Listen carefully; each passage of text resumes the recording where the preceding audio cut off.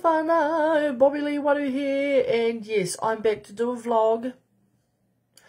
So, of course, as we all know now, I am on my journey with Kahawi Te Ao program, and I will be undertaking several weeks of course, e-commerce course, and we just undertook our second ako session, ka pai.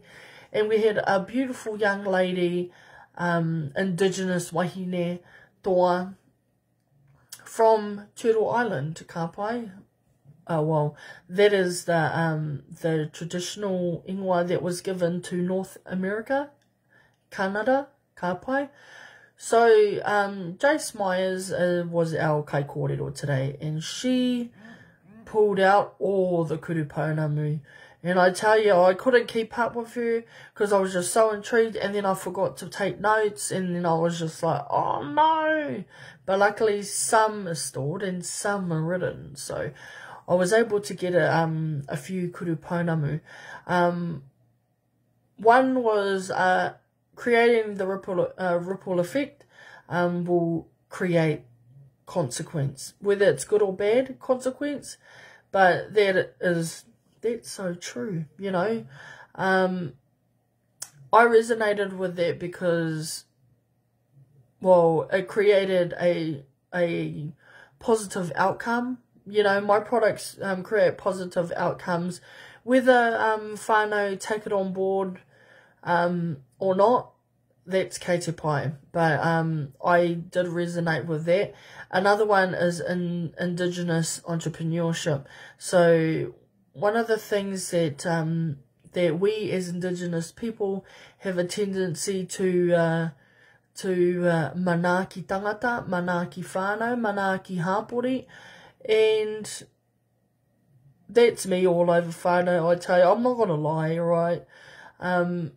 I do struggle with that a lot because I have grown up, like, thanks to my grandparents, right? I have grown up with manaakitanga being number one priority when it comes to whānau, and looking after and catering for our whānau is paramount, is so totally paramount. But what Jace Myers spoke about was knowing the difference between catering and manaakitanga, and just using, pretty much. And I went, oh. So I'm not saying that any of my customers use, because, you know, kei te pai. I love everyone. Anyone that supports me, I will love to the bitter end, I tell you this. But she was telling us about valuing ourselves. Ka pai, as Indigenous people, we have a tendency to devalue. There goes the light. Ka pai. We have a tendency to devalue our mahi, devalue ourselves by catering for whānau who can't afford our products. And I was like, oh my gosh, that is me.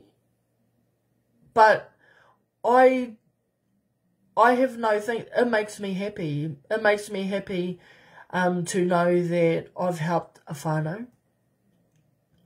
It makes me happy that they came to me for help and for support and to buy my products. So that was a tick for me. But she did bring into consideration and context that we need to honour ourselves, and as an entrepreneur, making money is okay. Ka pai? So this is the thing that she's telling us, and I'm going, oh my god. And you know, I'm not going to lie, we all need money these days. But I just, like, money just doesn't, I didn't care if I made a profit, just as long as my stuff were out there, I was good, you know, I was good.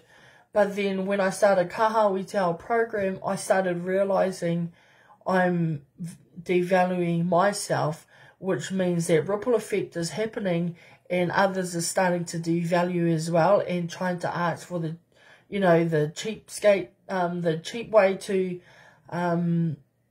buy my products. And yeah, I just was like, oh, okay. So me distinguishing manakitanga and using was very, very hard for me because I see both as one.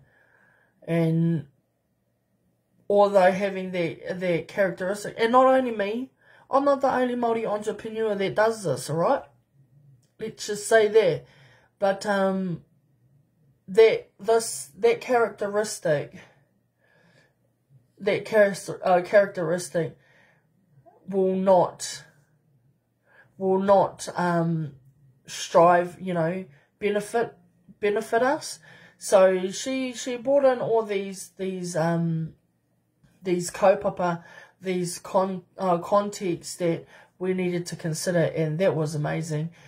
Using Indigenous awareness as well, which is amazing. I love doing Indigenous awareness, especially Māori kaupapa and Māori awareness, and just expressing the love of my reo, expressing the love of my kaupō, my home, and expressing the love of creativity as paramount. So valuing the beliefs that will help encourage and advance an entrepreneur, that was one of her kaupapa, and I totally resonated to that, and I totally get it. I get it. And I do need to move forward, although there will be times where that charitable aspect will come in, and I love charitable, because if I feel good, if they feel good, I feel good, and I love that. I love sharing the love around. But yeah, she taught us different ways to cope, different ways to take on different aspects of entrepreneurship, and it was amazing. Creative Indigenous innovation is amazing, and I thank Jace for that. Ngā mihi nui ki a koe, Jace Myers.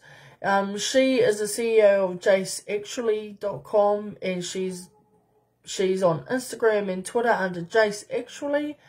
She is the māngai of Indigenous people of Turtle Island, but not only Turtle Island, Te Motu Katoa, and she supports Indigenous people to get onto technology, to get online, to koke whakamua in their entrepreneurship, and to become their own boss, but also to help advance and enhance them as a people.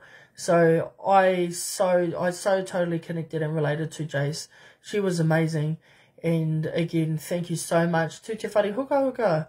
Oh my gosh, you're bringing all the gems. Mean. Love it. Travis Ma, Kay Marie Ma, Manu Ma, me ngā kaimai katoa. Our leaders, Gina, Malcolm, Team 2 Girl. Just amazing, and I'm just in awe, like, and I can't wait. This was only the second ako session, so I'm looking forward to it, whānau. Alright, I'm out. I hope you took a bit of kurupaunami from this, because I know we all need it as entrepreneurs. Remember, value yourself, and others will value you. Create that ripple effect, whether it's consequential, whether it's positive, negative, kei te pai. It's a ripple effect that's happened, right? So, keep being you, and we shall see yous back. Watch this space. Love yous all, whānau. Rug Doctor.